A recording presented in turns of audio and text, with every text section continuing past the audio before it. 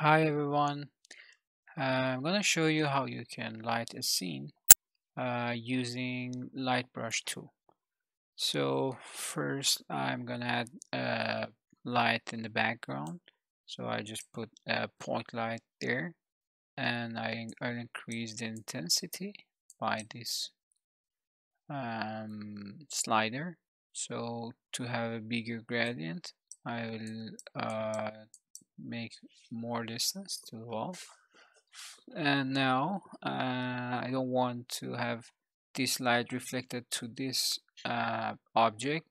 All I have to do is to remove the first channel from the light and assign to the third one, and then select the background and assign that background to the third lighting channel.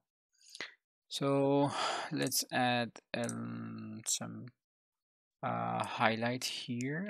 I just click add light and drag to where I want to have the light um, highlight.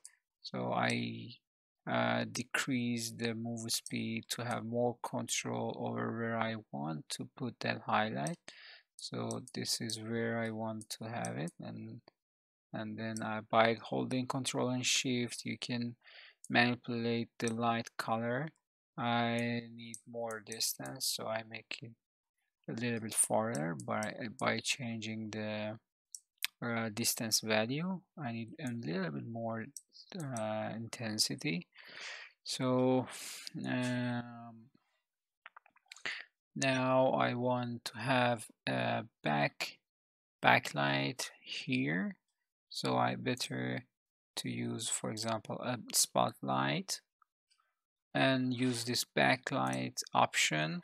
It's like when you let's increase the move speed.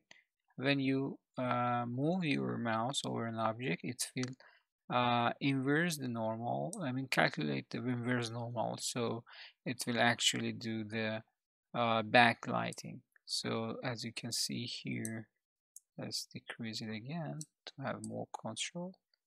So for example, here is where I want it.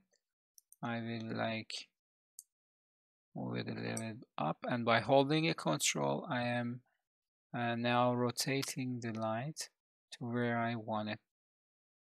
So as you can see, I have that rim light. Let's change some color and a little bit of more intensity. Now let's add some lighting to just the cheese mesh. So I will add, for example, a spotlight or any other light sources. I will select add light, select spotlight, and click drag to have my light here. And I will make a little bit distance and increase the intensity to have the brightness I want. And then I will put this light on the second channel. So none of the objects here are not assigned to uh, second channel. I can show you, like if you select the static mesh component, you will see like which channel this object is on. So let's say this actor is on the second channel as well. So if I want to um, light just the cheese object, I just have to select the actor and hit remove enable light channel to selected actor button. So by doing this, it will remove the second channel from the selected actor, all the static mesh components under it, and then select just the mesh, and then select just the cheese static mesh component and assign it to it. As you can see now, that light is just affecting the cheese mesh. Now, since this cheese has two parts, I can select the upper part and assign it to it as well. So here we go. That's it.